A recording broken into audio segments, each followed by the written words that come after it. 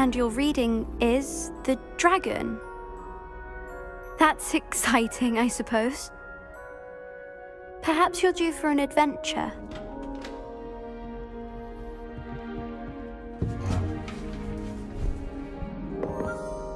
Ladies, Professor Shah. astronomy is not divination. You won't find the mysteries of the cosmos charted out on your palms or at the bottom of your teacups. Alas, the heavens remain hazy to the starry-eyed.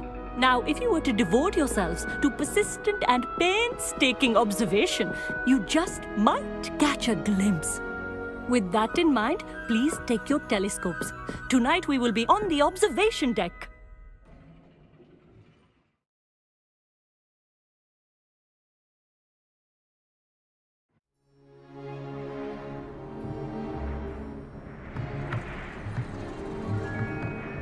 Still don't have your own? You can't be the new student forever, you know. You can share with Mr. Takar.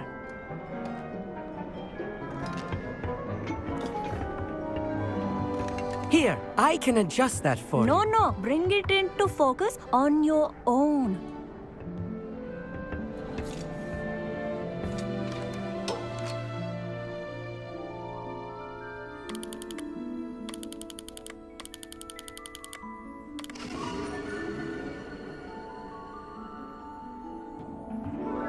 Now, I expect all of you to put in your stargazing hours outside of class. Is that clear? But, Professor, it's freezing out. Mere cold didn't stop the great stargazers of the past. Look only to the astronomy tables they erected throughout the highlands from which they gazed millennia ago on the very self-same stars above us. Is that clear?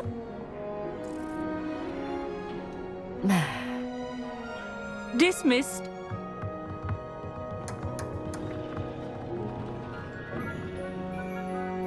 Hello! I don't believe we've met officially. I'm Amit. I'm something of an astronomy buff. Hello, Amit. It's nice to meet you.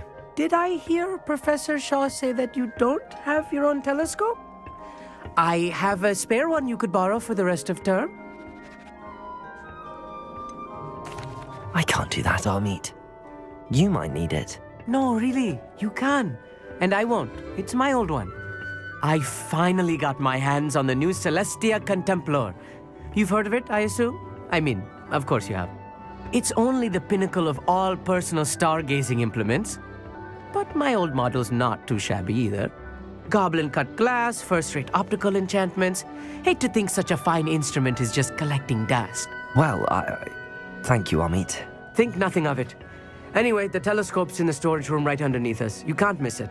I have some, reading to finish on the lower deck. Come find me there afterwards, and bring the telescope. There's something I want to talk to you about.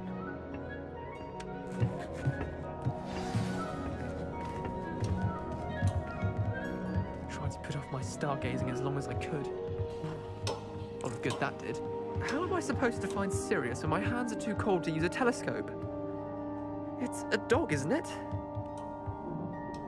Professor Shah's just about as cold and distant as the bloody stars she wants us to chart. Ugh, not how I wanted to spend my evening.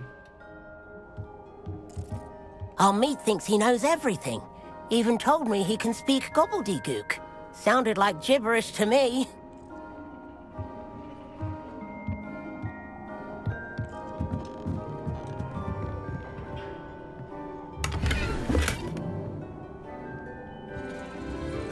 This was his old telescope.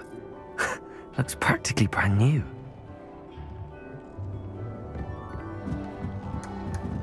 A pristine night for stargazing. Do not let it be wasted. Professor Shah, I'm interested in learning more about astronomy. It is increasingly rare to find a student who seeks after things celestial, of their own accord. But if you truly desire to chart the courses of the cosmos, you must rid your mind of the terrestrial babble of others. We ourselves are not unlike blank star charts, you know. Empty canvases waiting to be inscribed with all that the universe has to offer. Do you understand?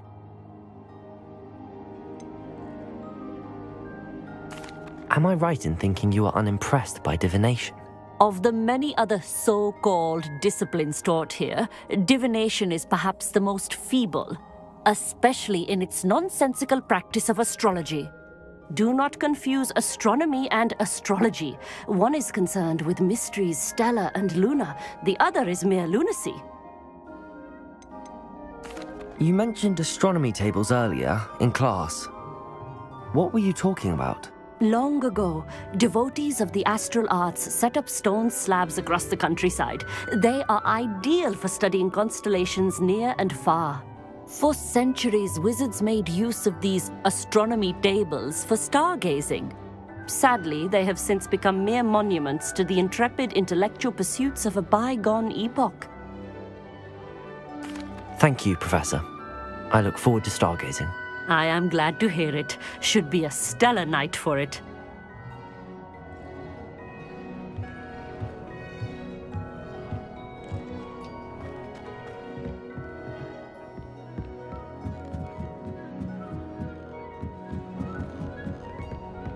The perfect night for... Oh, hello again. I have the telescope. It's nicer than I'd expected. I would not offer a prospective stargazer a third-rate lunoscope. But there is, something else. Yes, what is it?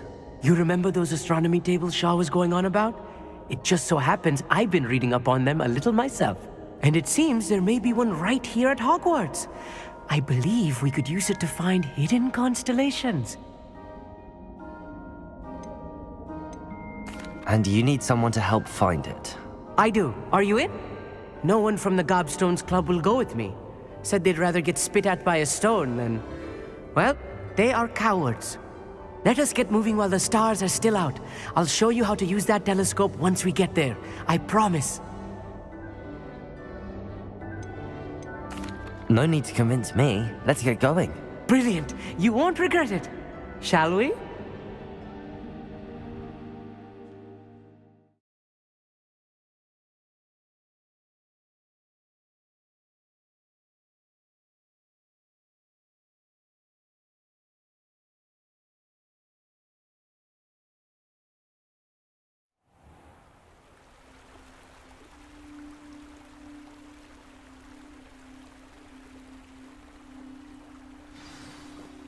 The table is on a castle wall ahead. Look for a stone platform, something that doesn't quite belong. We'll know it when we see it. Onwards we go then. Lumos! Some say the locations of the tables were originally marked by centaurs for ritual stargazing.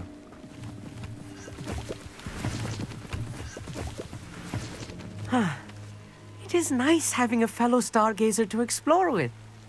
Happy to be here. It is good to leave the classroom now and then. It's not that creepy out here at night, is it? The Gobstones Club are coward. Here I am, charging ahead. Why don't you lead the way? If you're sure.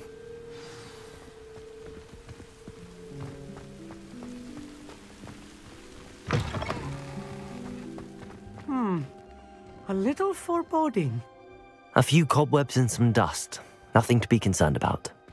Oh, of course. It's just not as tidy as I expected.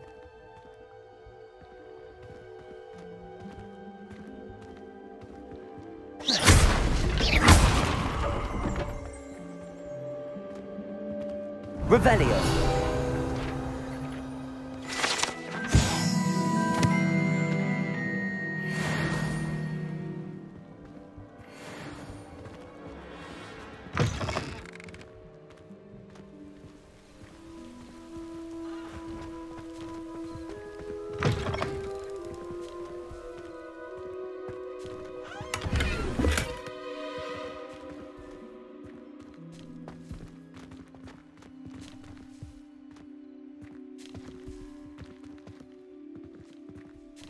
Incendio! More cobwebs. You don't think any spiders might be lurking about? Oh no, not this close to school, I meet.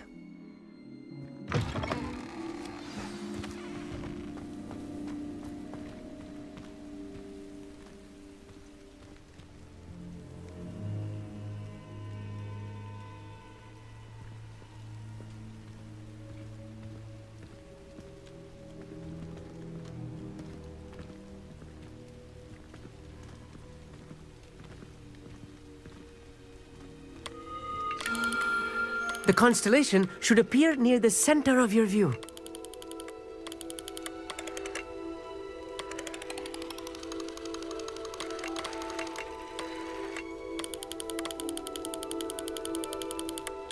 As soon as you've lined up the telescope, we will be able to fill out our star chart.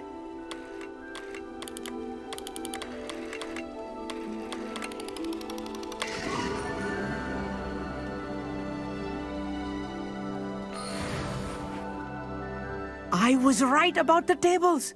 They really are gateways to the far stars, just as the book said. And your contribution was invaluable. Rest assured, you shall be credited in my memoirs one day. Thank you, Amit. I look forward to reading them. And I look forward to writing them. This is only the beginning. You will find more tables like this one throughout the grounds and forest, all beckoning to be discovered by a worthy astronomer. And if I have ever seen one, it's you. Oh, and about my old telescope, don't bother returning it. You should keep it. That's quite generous. Thank you. You are welcome. It has goblin-cut glass and a gobbledygook inscription. I'm practically fluent in gobbledygook, you know. It's all in the throat, really, gobbledygook, you know, and how you pronounce your R's. Anyway, glad our adventure was a success. I will see you soon.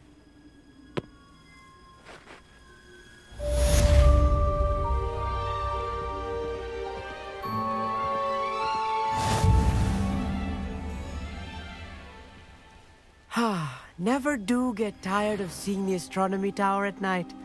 What a view.